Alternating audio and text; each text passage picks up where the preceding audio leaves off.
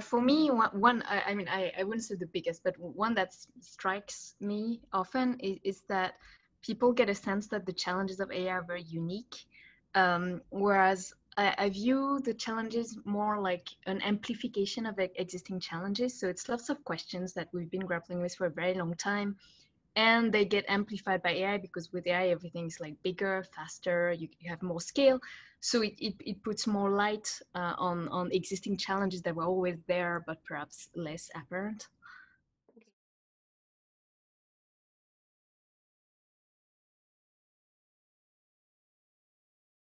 Well, actually there's two that strike me a lot. First one is the sense that communicating to people, that often it's not a technical question. Often the big question is to define what it is that's good. So if there's a right thing to do, decide what it is. And often it's not a technical problem. Often it's two different people are going to disagree about what the right thing to do is, because it's not black and white. Often it's trade-offs, and often they're complicated. And unfortunately, with a complex world and complex situations, often they're complicated in a way that's not super easy to understand, in particular for big statistical phenomena. For this year, we can think of COVID, for example, and contamination, this kind of questions. People, when they have an idea of what's the right thing to do, often they think in terms of representative narratives and not this bigger statistical picture. So for example, at the very beginning, when you had exponential contamination, it was mathematically certain what was going to happen, but lots of people were not getting that sense. So with AI, we get a lot of these similar ideas where the trade-offs, because of scale, are not that easy to explain very simply in a way that's going to resonate with people. So a big challenge is this idea of communication for complicated ideas and nuanced situations that are sometimes not easy to fit in like one sentence.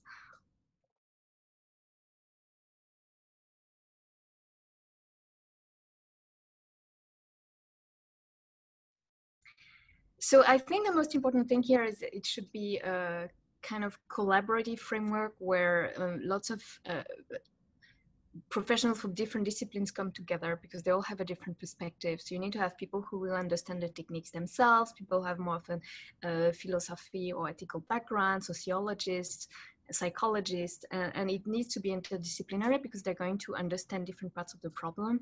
And as I mentioned before, it's really a trade-off. So you need to understand all the sides of the trade-off before you can make a decision about what's good and what's desirable, what's problematic.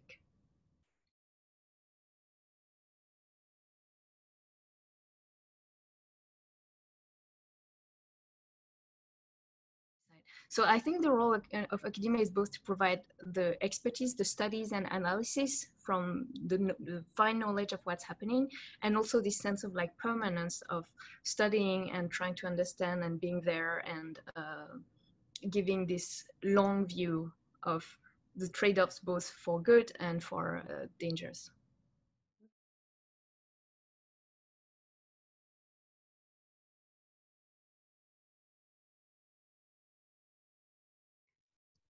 So for me, there's the biggest promise of AI for this is really scalability. That lots of people who would not have access to resources, thanks to systems that are automated, they can really get a better system that can be personalized to them at very low cost, or like for free, which would not be possible when you have to find a professional. So for example, if you think of wellness and trying to find somebody who can help you learn wellness techniques or meditations or these kind of things, then with conversational AI, you could have your own personal coach that could talk to you, even if you can't afford to see someone and pay someone. So that way, even for all the world of people who would not be able to afford these resources, then we can bring that to them with AI, thanks to its scalability. And the second aspect of that is personalization, where really, given that a lot of AI is based on learning and really learning about the person, you can really learn from everyday interaction, often on a device like a phone that people have with them all the time. And they can really get this personalized interaction with this system. And lots of research shows that people are actually more comfortable sharing things with a system that won't judge them because it's not a human. And they know that it's just a system that they're talking to, so they feel like they can be more open without any fear of stigma or judgment or this kind of bad things.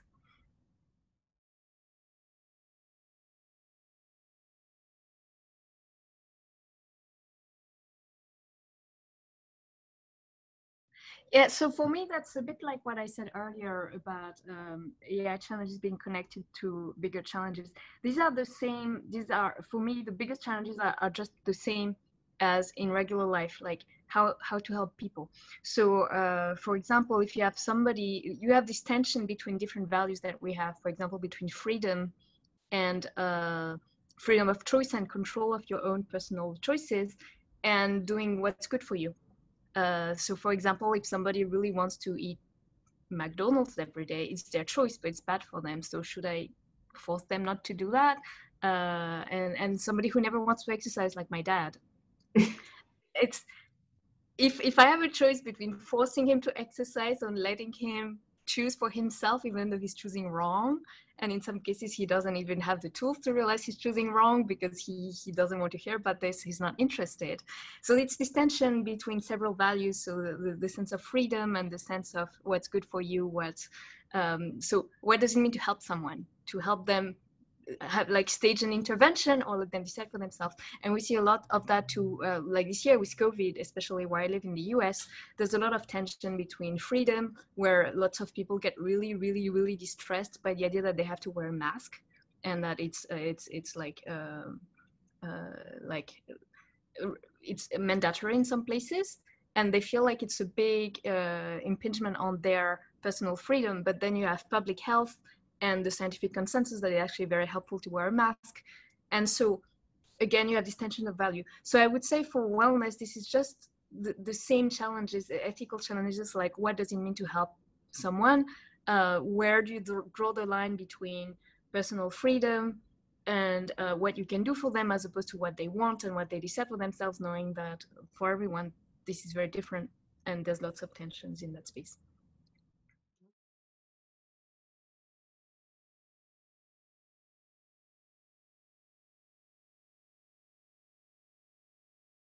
I mean, we're a society, right? And society functions best when, I mean, for me, when people do what they're best at and what they're like knowledgeable in.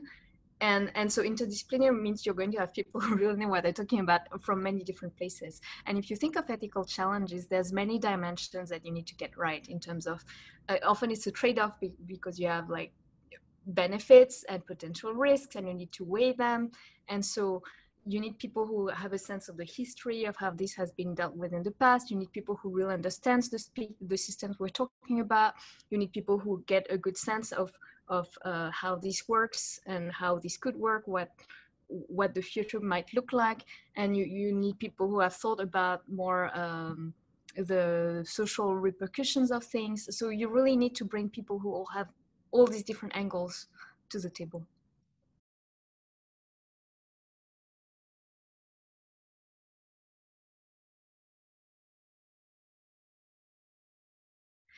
So I think, again, one of the important aspects here is scalability, because us as humans, and the fact that AI kind of amplifies and magnifies things. So often it's things that were already there, but they just get bigger because you can get big scale and amplification with AI. So it's like having a bigger tool. So it means everything gets bigger.